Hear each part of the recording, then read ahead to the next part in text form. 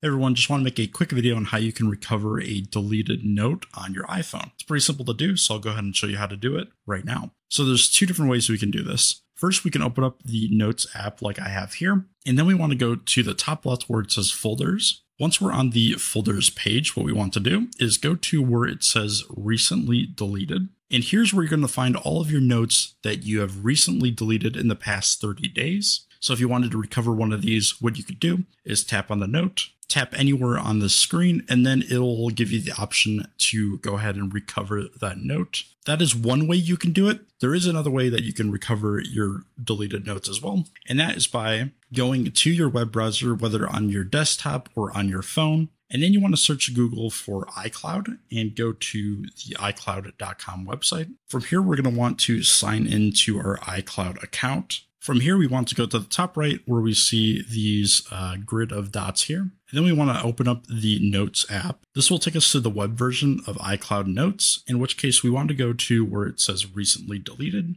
And then here we can see our recently deleted notes as well. So if we wanted to, say, recover our note when we didn't have our iPhone with us, we could do this on our desktop, on our Android device, or any other device that can access the web. And we can go ahead and tap on that note, and then you can hit the recover button on the top left here, which will recover the note completely. If you do not have access to your notes on iCloud, you'll want to open up your Settings app on your iPhone, then tap on your device name at the top here. Then you'll want to tap on where it says iCloud right here. You'll want to make sure that your notes is backed up to your iCloud and that you have access iCloud data on the web enabled. And with that, you should be able to access your notes on your iCloud. So if this video helped you guys out, please leave a like. But that's going to do it for this video. Thank you so much for watching, and I hope this helped you out.